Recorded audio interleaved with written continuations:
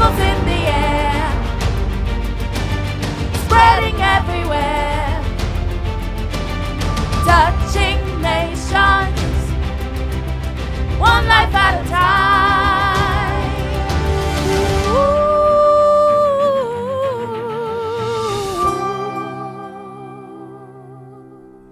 When you're carrying the presence of God on your shoulder, no matter what is thrown at you, it is going to fall off as a straw. Poisonous snakes will bite you and the snake will die. You shall stamp over every scorpion. You just have one assignment. Continue hosting the presence of God on your shoulder.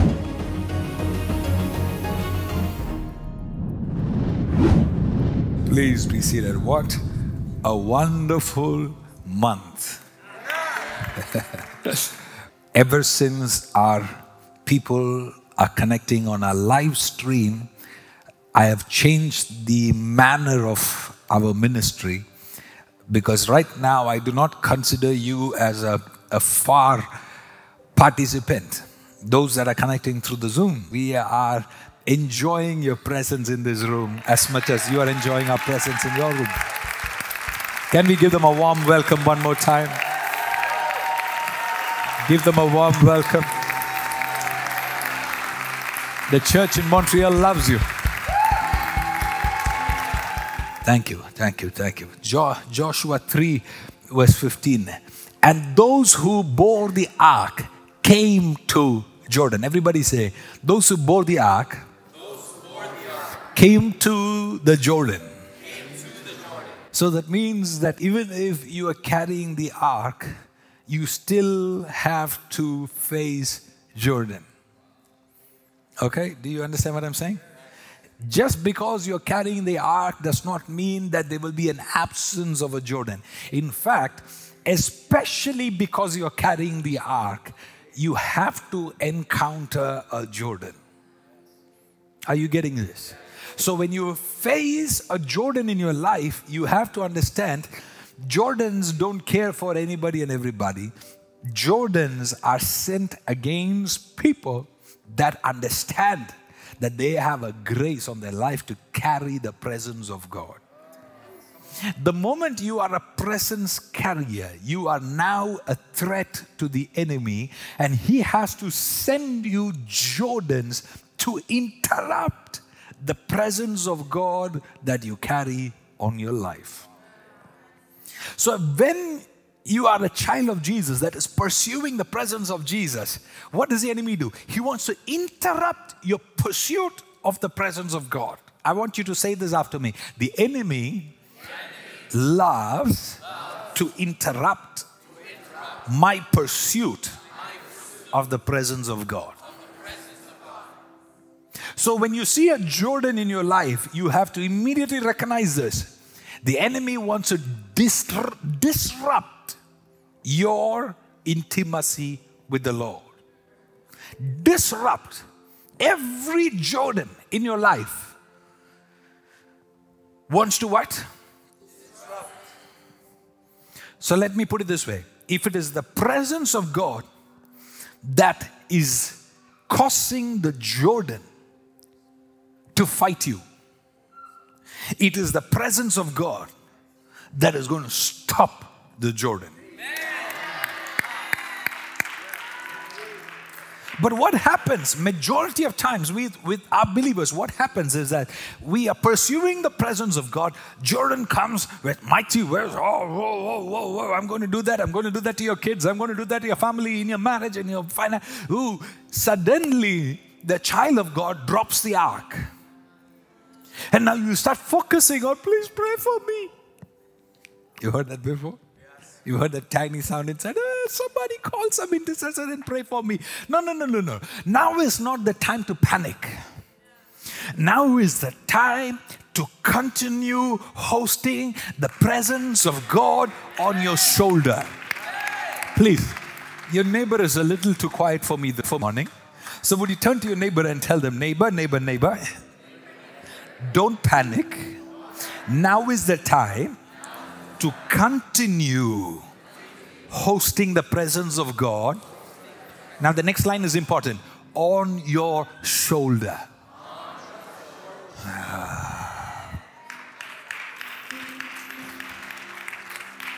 I'm seeing a vision of poison darts that are being thrown against some people. Poison darts, words, hurtful words that have been thrown against some people.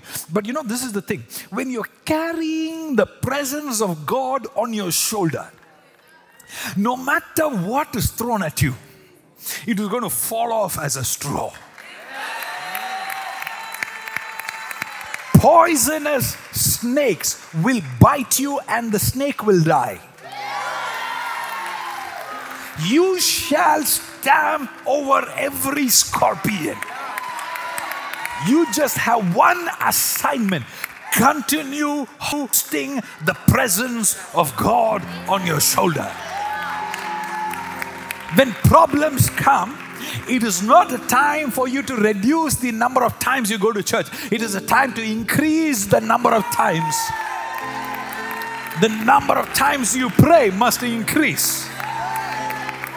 The number of times you pick up the Bible, if it was once a day, when trouble arises, when Jordans arises, you have to pick up the Bible once, twice, thrice, 4 times, 5 times. Every 1 minute you get, open it up, read it a bit, read it a bit, read it a bit. Continue hosting the presence of God. Jordan is shouting. Jordan is screaming. Jordan is challenging. Jordan is saying that I will kill you. I will kill your family. I will kill your children. Ignore the Jordan. And you, while you're cooking, you have to go, oh, Rasuraya Manteria. While you're stirring the pot, you go, Shelamandoro, Marozalamo, Mambreke. In the mighty name of Jesus. This word is carrying an instruction. Continue hosting the presence of God. Listen, help me. Help me. Touch 3 people and say, continue hosting the presence of God. If you don't know them, just wave your hands and say, hey, continue hosting the presence of God. Open your mouth and say, continue. Tell your name. Call yourself and prophesy to yourself. Continue hosting the presence of God. On the Zoom call, lift your voice and say it. Continue hosting. Prophesy to yourself. Prophesy to yourself and say, continue hosting the presence. The devil is threatening. Continue hosting the presence of God. Things are happening right now as I'm speaking in the name of Jesus. Let me give you a quick strategy of handling Jordans, okay? Quick strategy of handling Jordans. There is 2 ways that you can go to your destiny. 2 ways. One, you override the storm. What's that? 2, you go through the storm. There is no third way. Because every child of God that is going to a promised land will always find an interruption. Will always find a Jordan. Always. Right? Some people are like, I'm looking for the perfect ministry on YouTube where they can cancel out all my Jordans. Hey, if you find that ministry, let me know. I'd also like to have a membership there. Because there is no such ministry where you can find where they can delete all your problems. If any man of God is promising you that, I don't know if he's read the Bible.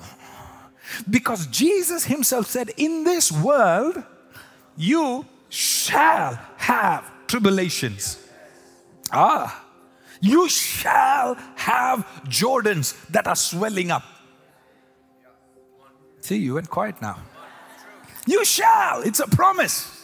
It's a promise. So there's 2 ways to handle that prophecy. What is that? When you see a tribulation, you go head on. And you go through that Jordan with one thing on your shoulder. the presence of the Lord.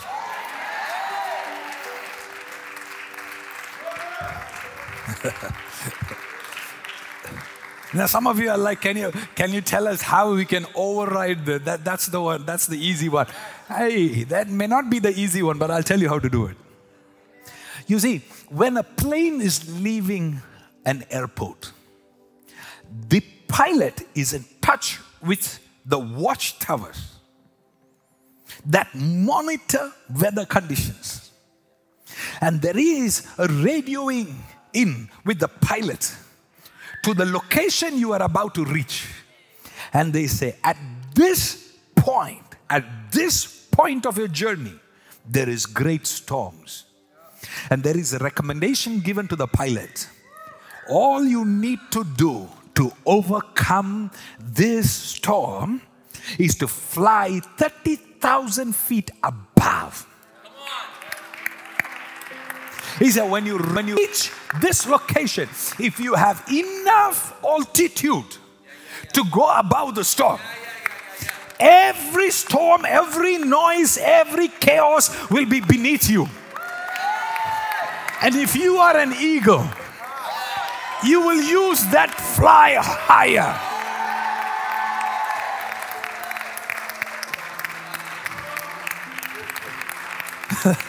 So, as a child of God, you have both options. One more time, as a child of God, you have both options. But one requires more training. The other one doesn't require necessarily more training, but you need a lot of faith to just bash through it. So in other words, both ways we are still making it.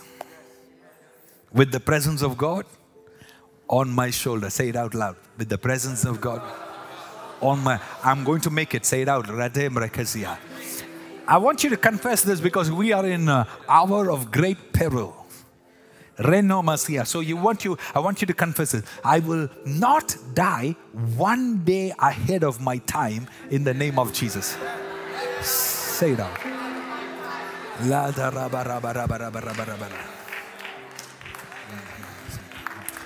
I am seeing a woman. I'm seeing your black heels, and I'm seeing that the heels are broken.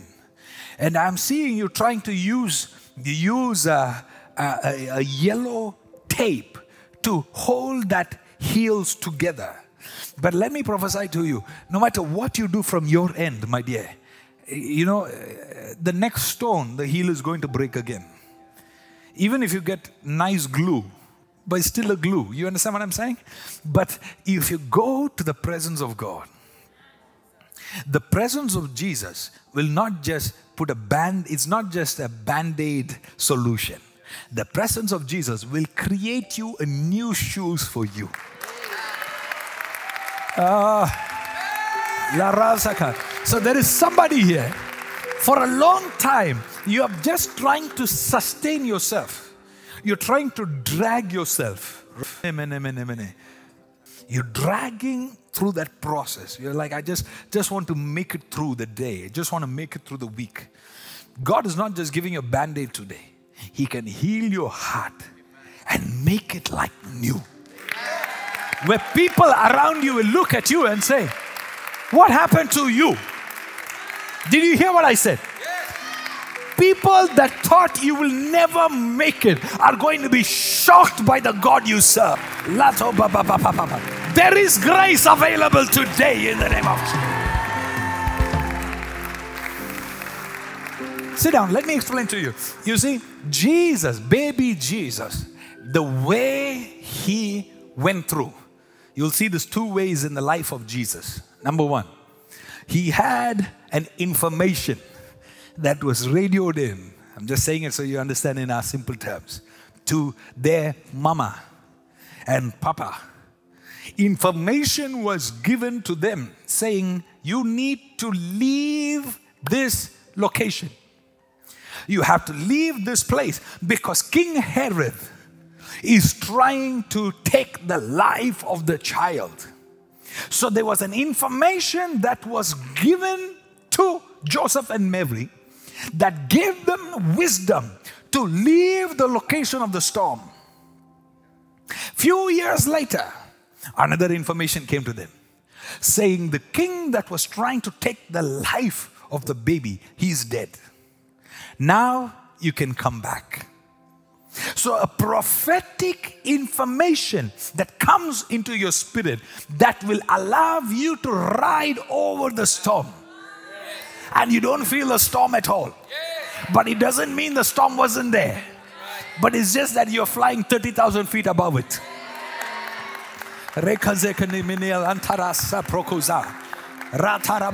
Things are happening. There is a certain grace that will come to people that are connecting newly to this ministry. It's the grace of dream realms. There is a grace of visions. And there is somebody watching me and you've been seeing certain dreams about your husband and you're like, I don't understand these dreams. I don't understand it. Why am I seeing this? Why am I seeing this? Why am I seeing this? Could it be that God is speaking to you? I know what you saw. You saw an incident that is not supposed to happen with your husband happening. And you've not even shared it with your husband.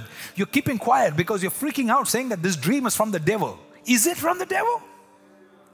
Just because it's a bad dream, does it mean that it is from the devil? Or God is showing things to you that is going to happen to your husband if you do not pray. So in the name of Jesus, I rescue you from that spirit of Herod. Why is it that Herods of today is still coming after you? And that is because the enemy knows that you serve a God that brought a stamp out of nothing. And that he is about to repeat that in your life.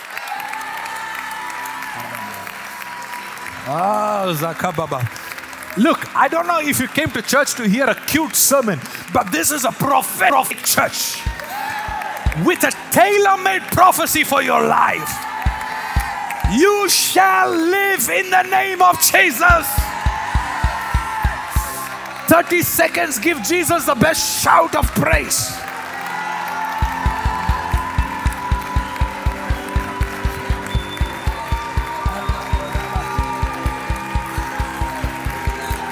Declare it, I shall live in the name of Jesus. You see, Jordan swells for a reason. Jordan swells for a reason. Jordan is asking the question, who are you? Who are you? What is Jordan asking you a question? Every trouble in your life is asking a question. Who are you? Every Jordan is asking the question, why should I listen to you? Paul I know. Jesus I know. Who are you? Starting in Genesis, every trouble against humanity started with an identity crisis. When Satan approached Adam and Eve, the questions he asked was rooted in identity. He said, do you know eating this will make you something? Who? He's saying, this is who you can be. Hey Satan, I don't need you to tell me who I can be. I have the word of God telling me who I can be. I don't want you to tell me who I can be. One time, a young man approached this Jordan. His name was Elisha. He looked at this Jordan. He says, I have seen Papa Elijah overcoming this Jordan. He said, I'm not very sure about my identity. I'm not very sure if my prophetic is really working. I'm not tried this before. I've seen Papa do it, but I'm not really sure about who I am. Yet he believed in who he was. So he pulled his mantle and he beat the river Jordan. And he said, where is the God of Elijah?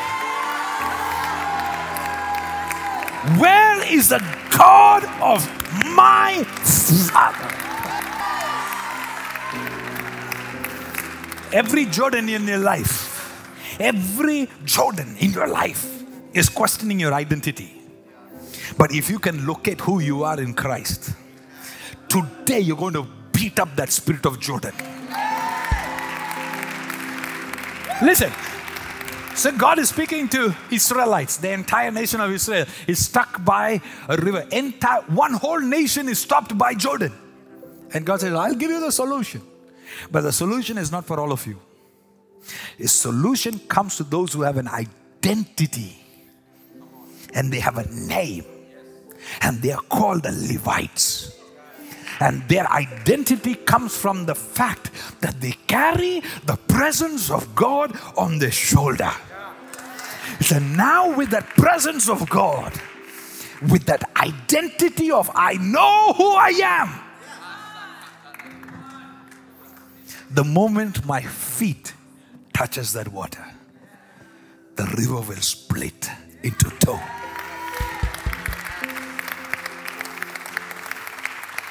Jordan questions who you are. Jordan challenges who you are. Jordan reminds you of your past failures. Jordan reminds you of all the things that didn't go well. Jordan reminds you of how you are still weak and you are on the other side of your promised land until you know who you are. Listen, the identity of a Levite is not merely in the name that they've received from their father. That name means nothing if they don't have the presence on the shoulder. Yes. Listen, remember, some people use the name Jesus. And yet the Bible says the demon-possessed person beat them up in the market and they ran naked. And they were using the name Jesus. It is not in using the name. It is using the name with the presence of God on your shoulder that will cause demons to bow down to you.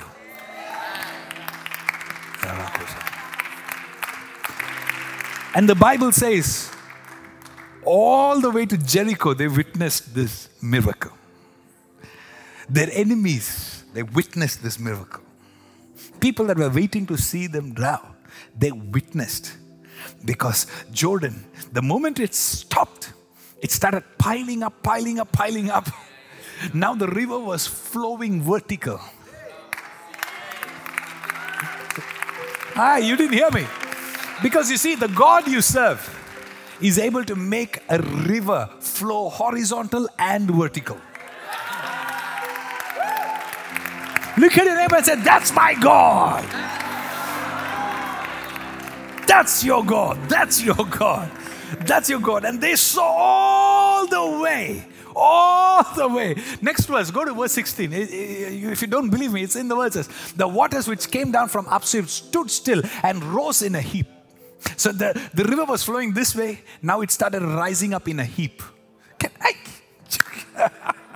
Can you imagine? It was going this way, now it starts going this way. Rises in a heap, very far away at the city that is beside Zaratan. So the waters that went down into the sea of Arabah, the salt sea, failed. This is what is happening. Two things. The moment you recognize your identity and the presence on your shoulder. Identity and the presence on the shoulder. You can't be quoting the name and not praying about it. You can't be using the name and not have faith in the name. You can't be using the name and not run after that name. You can't be using that name and not sit at the feet of Jesus. Are you learning something? The moment you do that, two things will happen to you. Number one, it is going to cut off, and that which was flowing horizontal will now flow vertical. What is happening? No more the river is flowing in the realms of man. It is now flowing upward. Everything that has been crossed in your life will begin to be straightened up by the power of God. Some agree with me and shout an amen in the name of Jesus.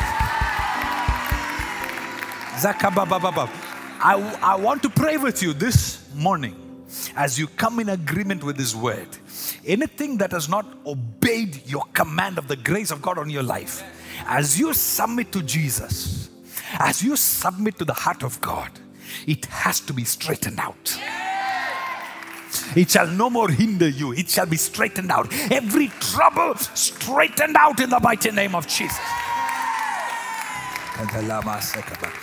You have to believe it. You have to believe it. No. You have to believe it. You have to say, every trouble in the name of Jesus, this week, you shall be straightened out in Jesus' name. You're coming back with a testimony. Listen, 7 days. 7 days. I am speaking now with clarity. 7 days. You're going to hear that this word has matured in your life. 7 days. This word is manifesting in your life. 30 seconds. Clap your hands and celebrate, celebrate, celebrate.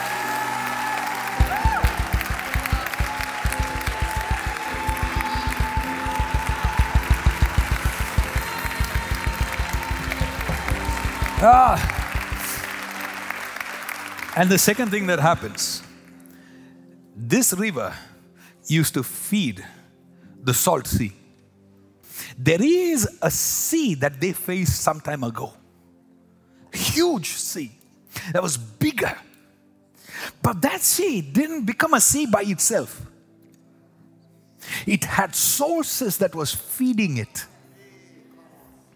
Child of God, in the month of September, as you grow in your identity, as you grow carrying the presence of the Lord on your shoulder, you're not just going to deal with the sea. You're now going to deal with the source that feeds this problem. It's time to cut off the head of the problem in the name of Jesus. It's time to locate the head of the problem. The head that feeds the body. The source of the problem. And the source was an identity issue. The source was what? Because the river knows the harvest is near. Verse 15 again. The river knows that your harvest is near. Child of God, do you know the harvest is near? Yes. Or has the river caused you to drop the ark on your shoulder? Talk to me, talk to me, talk to me, talk to me. Has the river in your life caused you to drop the presence of God on your shoulder? Has the river in your life caused you to drop the pursuit of God? Pick up the ark of God again. Know who you are. Know who is by your side. You're going to cross this Jordan in the name of Jesus.